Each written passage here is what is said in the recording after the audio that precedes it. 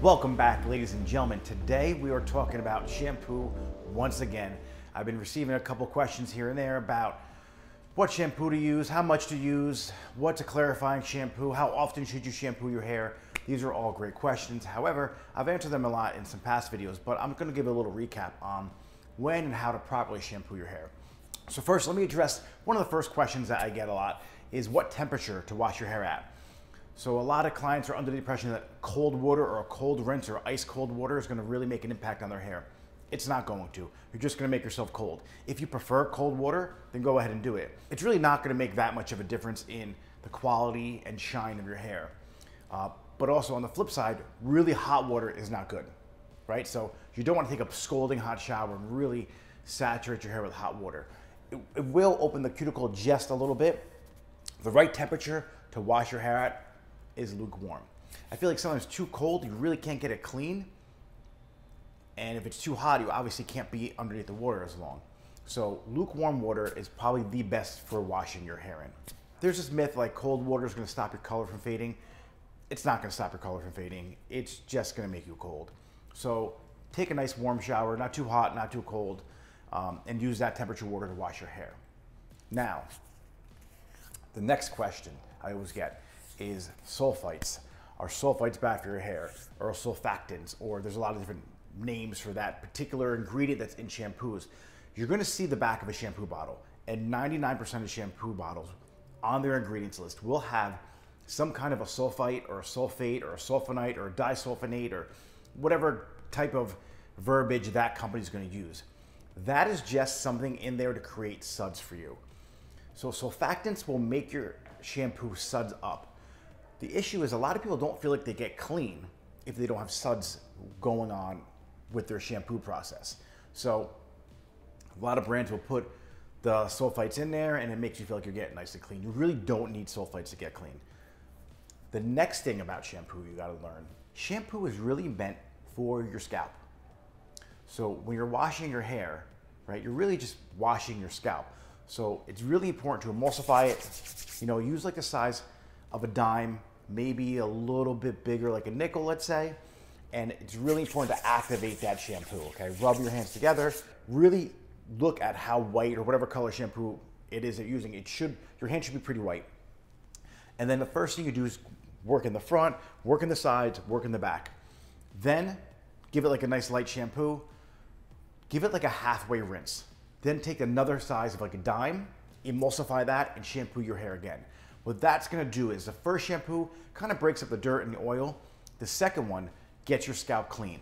Now, a lot of people are under the impression that shampooing is for their hair also.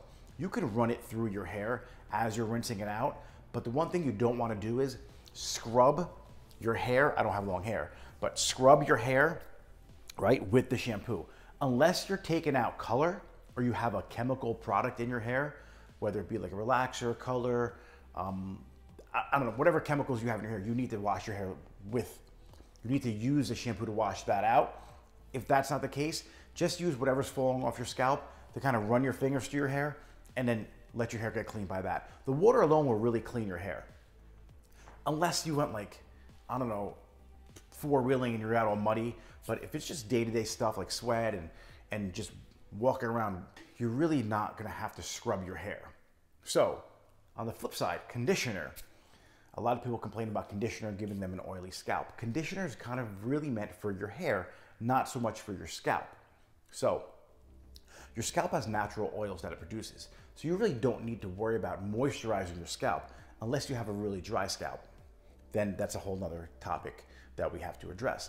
But conditioner, that's what's kind of meant for your hair. So you're gonna wanna start mid-shaft to ends, really work that through. Again, don't rough it up. Just gently pull it through your hair. I mean, I have no hair, I'm trying to demonstrate for you, but you wanna gently start mid-shaft, pull down the ends and work your way up to the root area. That hair also needs a little conditioning too. Don't be afraid to get it in your scalp. You're gonna rinse it off. As long as you're not loading your scalp with conditioner, you're not gonna feel like it's gonna be too oily. So it's really important to use conditioner. Even if you have an oily scalp, your hair's gonna need some of that nourishment. All right, so clarifying shampoos. A lot of blondes out there always come in like 6 to 8 to 10 to 12 weeks later saying that their color changed. The reason is you have a lot of chemicals in your water, whether you have well water, city water, you're in an old building with old pipes and whatever stuff has built up over the years on those pipes, your hair is so absorbent, it's so porous because you went so blonde that it absorbs what's in that water as well. So a good idea is see if you have hard water, or if you don't, if you're not sure if your water's discoloring your hair a little bit, take a look at your shower curtain around the border of the shower.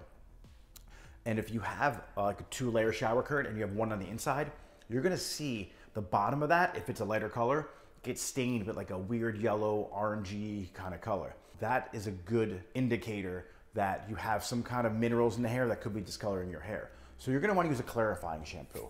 All a clarifying does, it's a little stronger of a shampoo. It won't strip your color out. It just breaks down some of those mineral deposits in your hair just to kind of make your hair a clean canvas for when you're about to color your hair or for your styling products. Most of the clarifying shampoos today are color safe, so you don't have to worry about them stripping your color. But a clarifying shampoo is a really good idea if you see that film or that discoloration on your shower curtain. And the last little tidbit for you today is how often should you wash your hair? So I have clients that wash their hair once a week. I have clients that wash their hair every single day. Honestly, if you can go every 3 days, that's perfect, that's ideal. You gotta think of your hair as a fabric. I use this example all the time. If you're washing your favorite shirt every single day and ironing it every day, and then you put it on and wear it every single day, the fabric of that shirt is gonna eventually wear away, or wear away a lot faster than if you didn't wash it every day.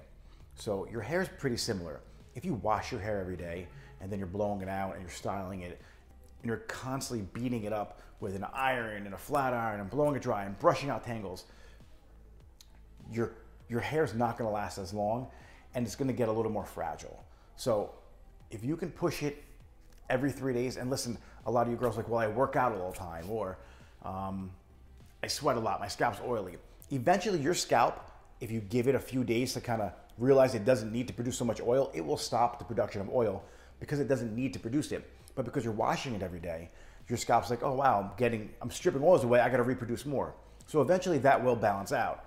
Now, you ladies out there who go a week or 2 weeks, your scalp does need to get clean. So if you do push it a week, you really should give yourself 3 shampoos that one day you wash your hair. And if you're going to the salon for your weekly blowout, have them wash it 2 or 3 times to really get in there and break up any of that oil and that buildup of dirt and whatever nature puts in your hair from just living.